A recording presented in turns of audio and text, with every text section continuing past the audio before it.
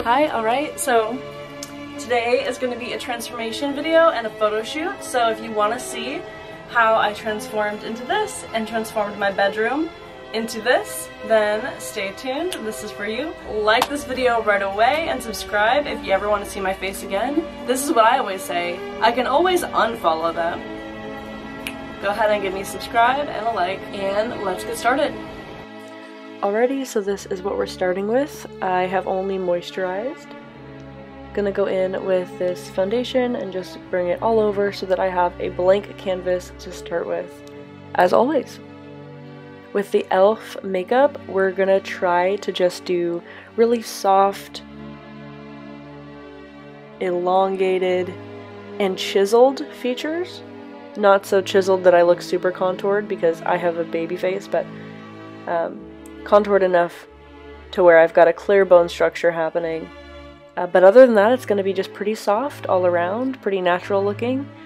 Yeah.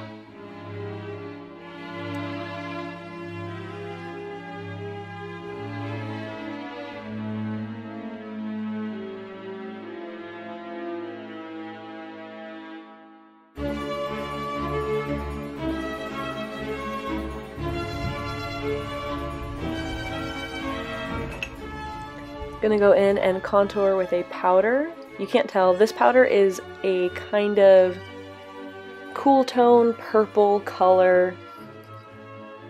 It's very subtle. It works really well with my skin tone. If I go too bronzed or warm tone, it just looks super crazy on me. So this is kind of what I do as general shadow all over my face. Anywhere that I will have a shadow, and then if I do want to add a blush or something like that later, I'll do it later. But this is kind of my base.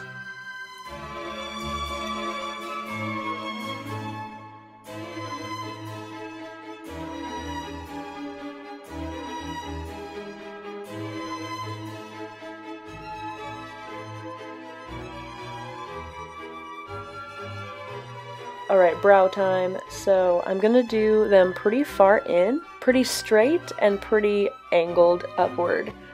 So I'm not gonna have a whole lot of arc going up and down. We're not drawing mountains today, just like one bird. One bird with its wings up high, flying through the majesty that is my face. This is just a really light powder. I'm gonna just lock in all of those bits where my contour isn't. Lock it in, baby.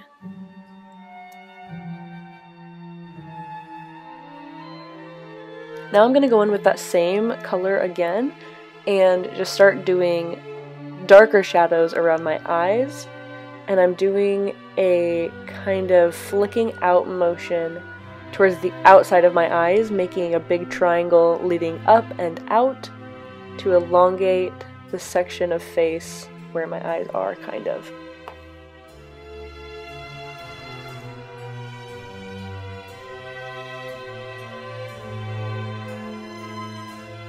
Next, I'm going to kind of chisel out my cheeks more than normal, and I'm going to bring it all the way down to almost my chin, and basically I'm creating like the kind of lines down your face where if you smile, that's kind of around your mouth. I'm kind of creating those in a darker way than I normally would bother.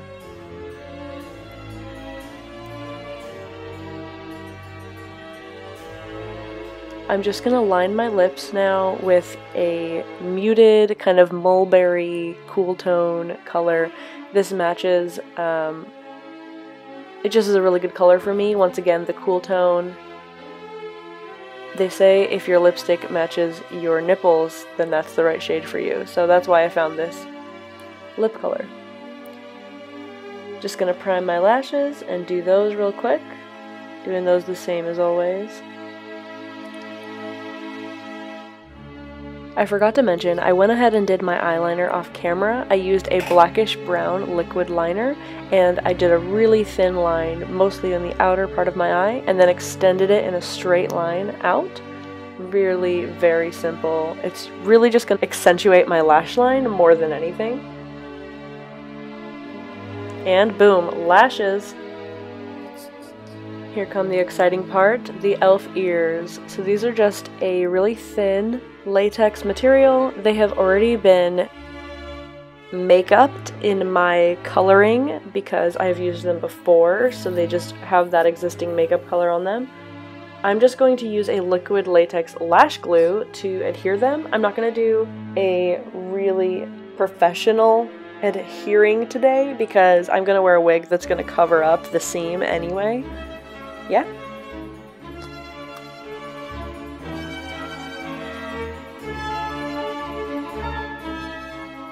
So basically your ear just goes inside of it and then you glue around the edges. I definitely glued a bunch of my baby hairs into this ear and it really sucked to get off. Just be cautious of that if you're ever going to put a prosthetic on, is tiny hairs. Tiny hairs.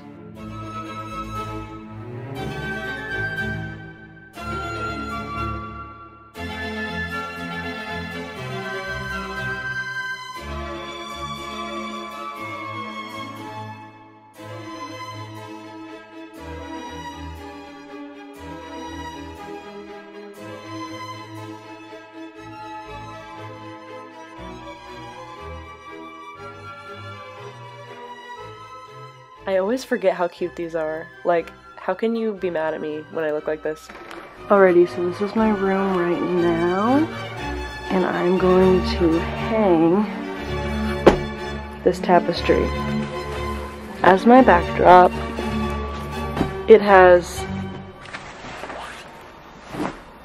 trees on it. Okay, I'll show you that when it's done. We're gonna incorporate the plants.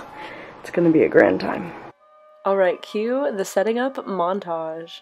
If you want to skip this part, just go ahead and go to the 10-minute mark.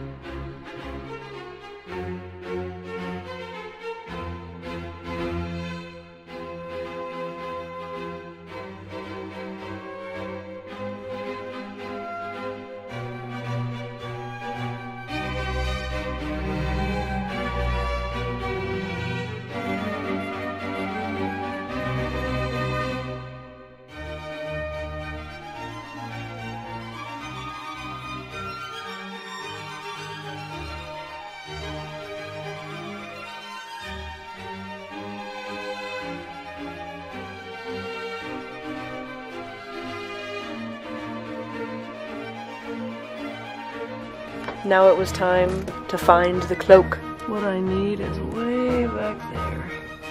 I don't wear it every day, so it's, you know, not just on the top of my wardrobe. Where is she? She's alright. Maybe in this closet? At this point, I realized she was not here, and turned out she was in the first closet, right in the front. So.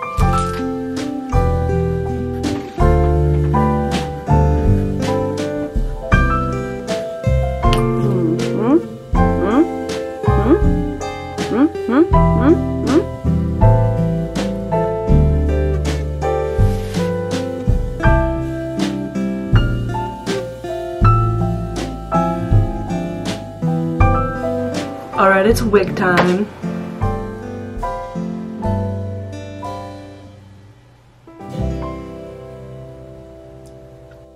If I was wearing this wig out, I would definitely take time to like braid my hair, put on a hairnet, and glue down my wig, but since I was only wearing it to take pictures in my room and then take it off, I just put my hair in a bun pretty loosely out of my face and called it a day.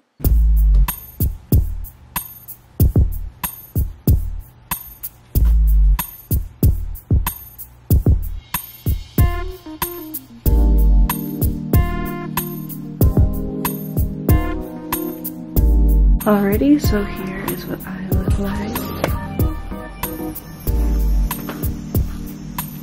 Here is what the final set looks like. And then I found this other little plant that's a fake plant, and I think I didn't have anywhere to hang it up here, but I think I'm just gonna use it as a prop. And then this is my setup for shooting. How's that?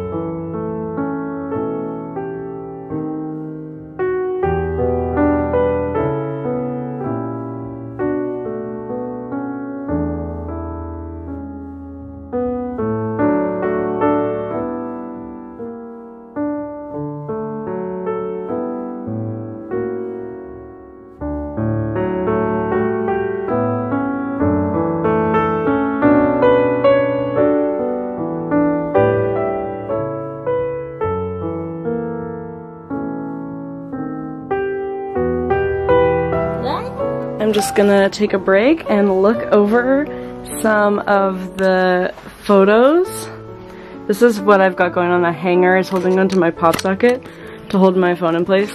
So I actually just recently got the Galaxy S20 Plus, and this phone actually has 4 cameras, so it's actually got pretty good capabilities. And let's just take a look at how some of these turned out.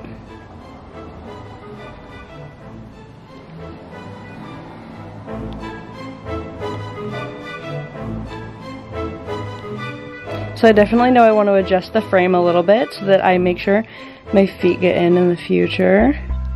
But I like how a lot of these are turning out. I think that with a little editing, they're going to be really cute. Aww. Like when the white dress can be seen. I'm going to edit some like magical kind of beam situation happening in my hand. Yeah, so if you want to see the final product of these, on my Instagram as always. I also normally have a not safe for Instagram version on my Onlyfans, so check that out as well. Thanks so much for watching. I had a lot of fun with this video. Now watch me suffer. Ow! Ow! Fuck.